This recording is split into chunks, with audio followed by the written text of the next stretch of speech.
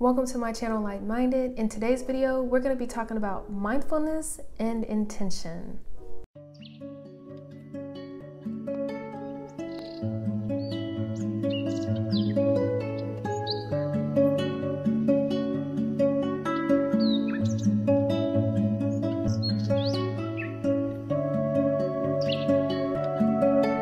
Mindfulness is awareness that arises through paying attention on purpose in the present moment non-judgmentally. Like mindfulness, living with intention requires maintaining a deliberate and ongoing connection to our present moment experience. It also involves guiding our thoughts and actions towards the qualities and experience we most wish to embody. So the other day I was on the internet and I was looking up fun facts. So on average, we make 35,000 decisions a day. That's crazy. Like my mind is like, what? 35,000? So 95% of our daily decision making takes place in our subconscious. So that's basically like we're running off of autopilot. So thankfully, the human mind is efficient enough to handle this job for us. So the tricky thing is that our subconscious pulls from stored memories. So it's basically going back to what it knows, going back to the basics.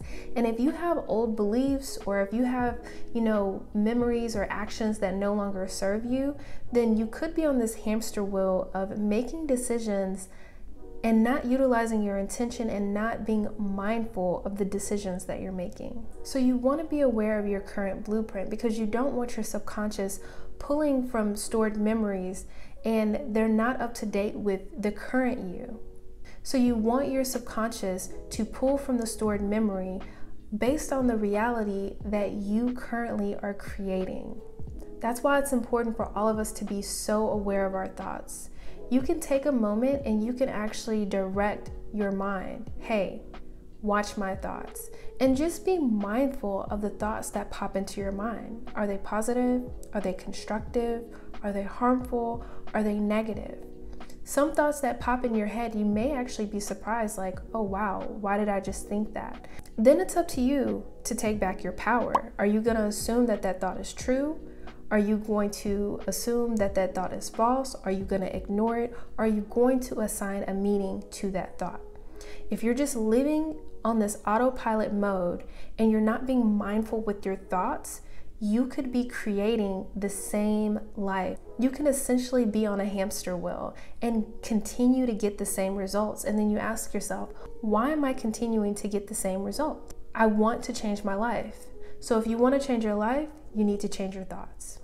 By changing your thoughts, it changes how you feel. And when you change how you feel, that's when you're able to create the reality that you desire. And when you do that, you let the universe know what you actually want to attract into your life.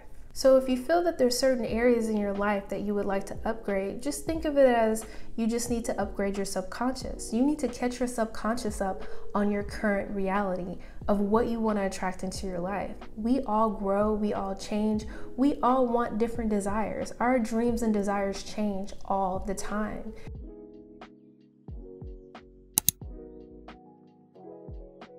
So you want to make sure, just like you're upgrading a computer, you want to make sure that you loop in your subconscious so your subconscious know, hey, we don't believe that anymore.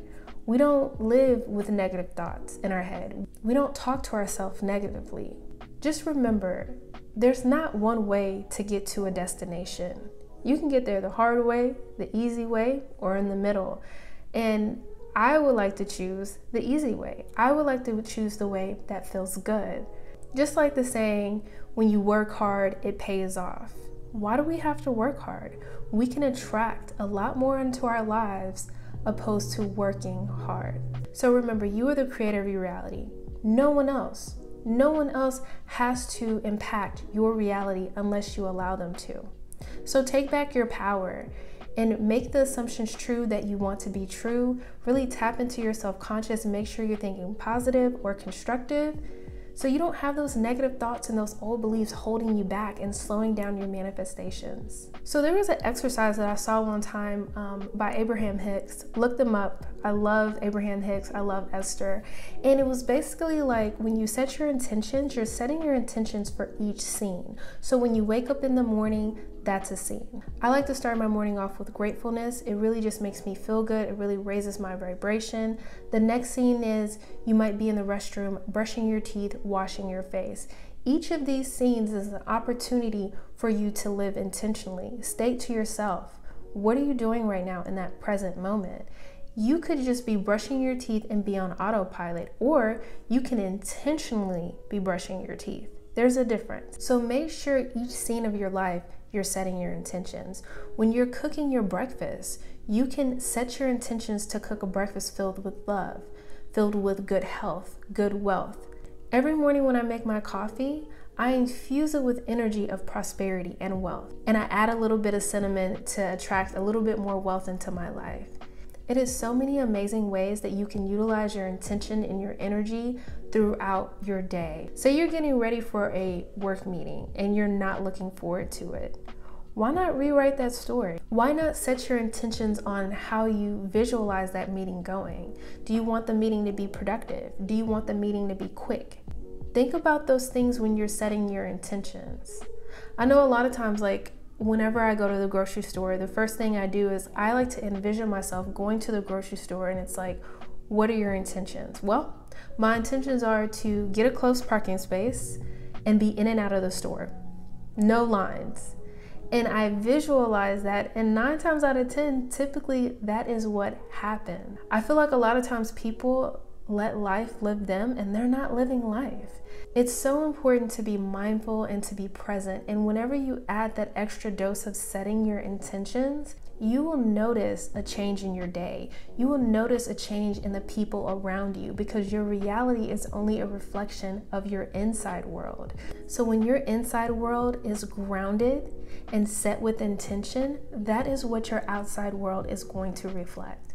So I hope that this video was helpful with giving you guys ways to be present, ways to set your intention.